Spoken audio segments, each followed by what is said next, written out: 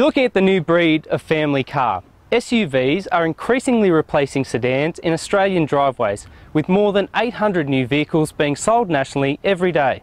So we've assembled 4 of the best to see which one you should park in your driveway.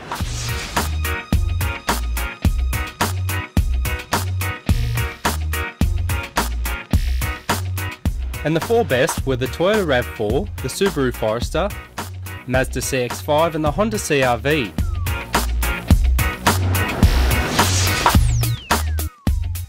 All 4 competitors are equipped with petrol engines, all-wheel drive capability and automatic transmissions.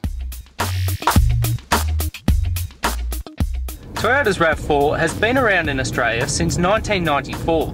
The latest iteration is the best yet. There's been quite a few family-friendly improvements made on this car, namely, the back door now opens vertically instead of out to the side, and there's no bulky spare wheel on the back, it's now in the boot. One drawback of that is that you do lose some space in the boot, around 60 litres, if you choose to pay the extra $300 for the full-size spare. Inside, the RAV4 is much nicer than the car before it, with less hard plastic in particular.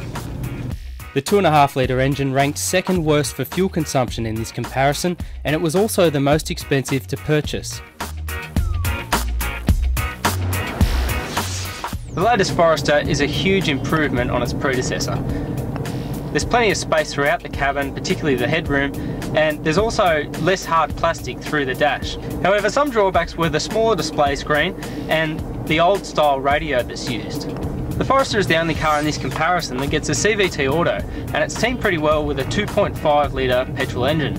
And while that provides good power throughout the rev range, it can become quite noisy at higher revs. But that CVT does help with fuel consumption, producing the second best figures in this shootout.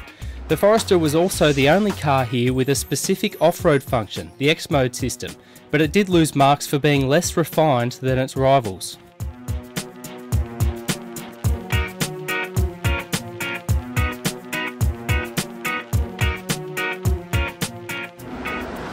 Honda's CRV is the most family-friendly proposition here. The car has the biggest boot and it's also got great legroom throughout the cabin. It's also the only car in this comparison to get rear air vents in the back seat, and there's no transmission tunnel either, which means more space. It's also got the biggest number in terms of fuel usage, and it was the equal heaviest on this test.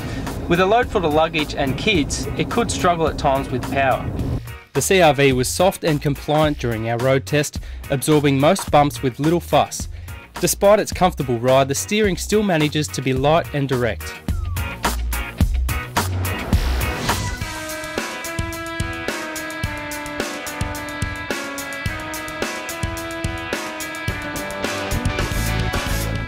Mazda's CX-5 manages to be the most enjoyable to drive in this comparison, and it's also the best on fuel.